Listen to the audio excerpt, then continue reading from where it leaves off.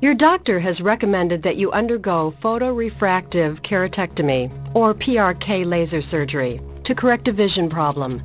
But what does that actually mean? The human eye is constructed like a camera, with a clear lens in the front and light-sensitive tissue at the rear. This tissue makes up the retina, which acts like photographic film. In an eye that has perfect vision, light rays passing through the pupil are focused by the lens to fall precisely at the center of the retina.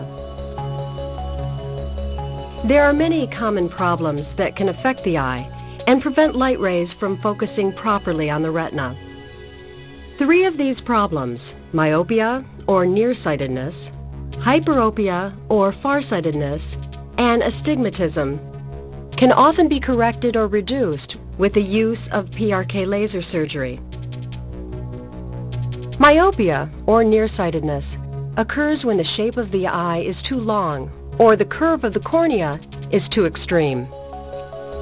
In this case, light rays are focused on a point in front of the retina instead of on the retina itself. Hyperopia, or farsightedness, occurs when the shape of the eye is too short. In this case, light rays are focused on a point behind the retina. Astigmatism occurs when the cornea is unevenly curved, causing light rays to fall off center or not to focus properly at all. In either case, PRK laser surgery can be used to flatten all or part of the cornea, allowing your doctor to cause the focal point of light entering the eye to fall more closely to the center of the surface of the retina.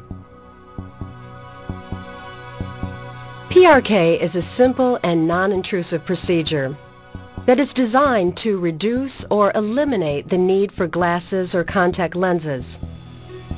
PRK laser surgery generally does not have any effect on a patient's overall health, and there are no risks in choosing not to have the surgery.